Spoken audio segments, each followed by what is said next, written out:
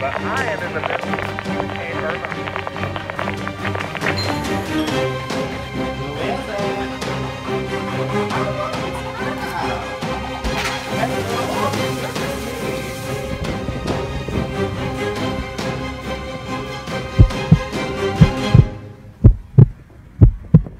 Hello everyone, this is Adrian D. Holmes. Thank you for checking out this video on my experiences with Hurricane Irma.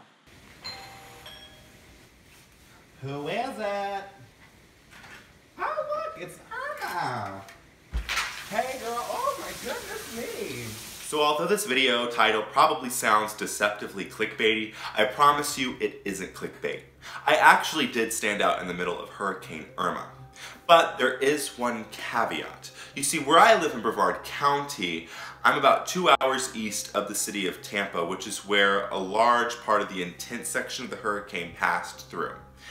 Over here in Brevard County, our wind speeds barely cracked a Category 1 hurricane level, which is about 70 to 80 miles per hour, whereas over on the west coast, wind speeds topped out at around 130 and 140 miles per hour. So it was relatively safe for me to go outside, whereas if I lived on the west coast, the winds would have been far too strong for me to be out in, and I could have been seriously injured. The story of Irma began about 3 weeks ago when a tropical depression was detected off the coast of Africa. As that storm intensified, it began moving west toward North America and was classified as a Cape Verde hurricane, which is a group of hurricanes that form off the coast of Africa in the island chain of Cape Verde and go on to become the strongest, most intense storms to ever form in the Atlantic. By the time Irma smashed into the island nation of Antigua and Barbuda in the Caribbean, she was a Category 5 storm with sustained winds of 185 miles per hour.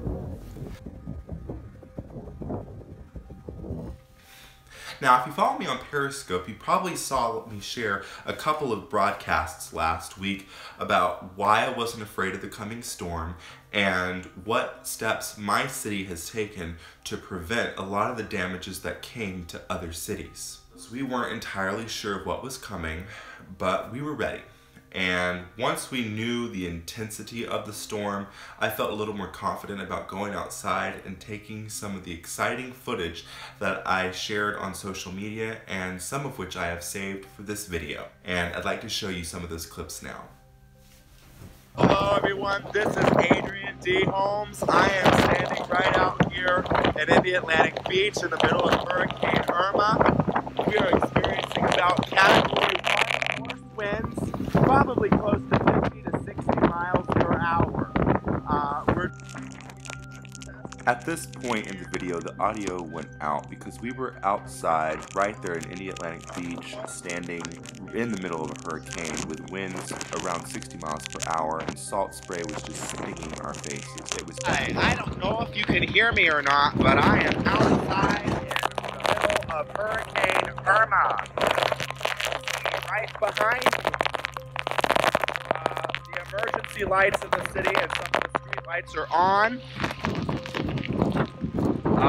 Here at this neighborhood, I'm trying to keep the wind shear down. My phone is covered in plastic because I'm trying to bring it on the ground, covered.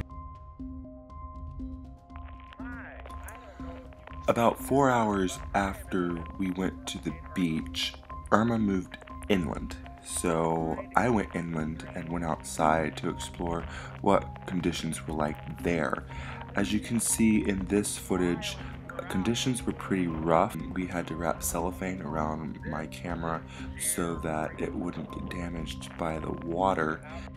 The winds were very intense. At least I wasn't being stung by the salt spray like I was at the beach, but I did have to hold on to some of the guardrails near the canals in Palm Bay.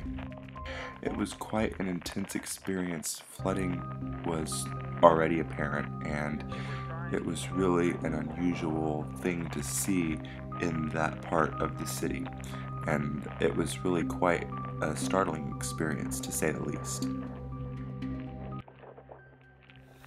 The amazing thing about Irma is that she was in and out of my area in about 24 hours. After she moved on, then came the recovery process and the aftermath. So I have a lot of pictures and videos that I took after the storm. to give you an idea of what we faced in my area once Irma passed.